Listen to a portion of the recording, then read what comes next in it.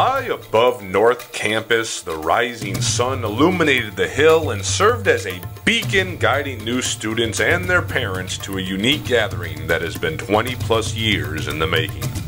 The annual Legacy Breakfast is a tradition that celebrates the special moment when Cornellians return to campus and release their child into the welcoming arms of their alma mater. Some parents assume their child will want to follow in their footsteps, but in the case of Suzanne Jonker, class of '83, it was a Cornell student host that convinced her daughter to join the Big Red family. He was looking at city schools and really threw Cornell in late in the game and then had a great visit in April after she got accepted. So it was really a nice surprise and great to come visit in April, and she loved it. She had a great host. Her student host was still emailing her about buying books. I mean, just her follow through has been unbelievable.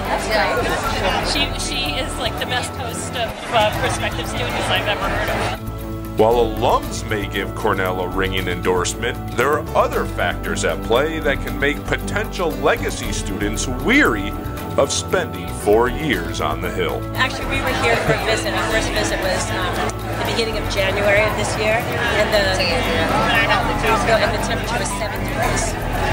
It wasn't number one on the list for a while. After that, it was Southern schools. The unofficial star of the Legacy Breakfast is Bill K., class of '51.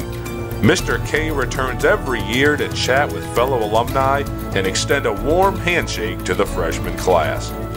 On move-in day, as the residents of K Hall arrive, they're greeted by the very man who their dorm is named after. The menu for this breakfast is rather modest, but the significance of the meal is much larger than what's on the buffet spread.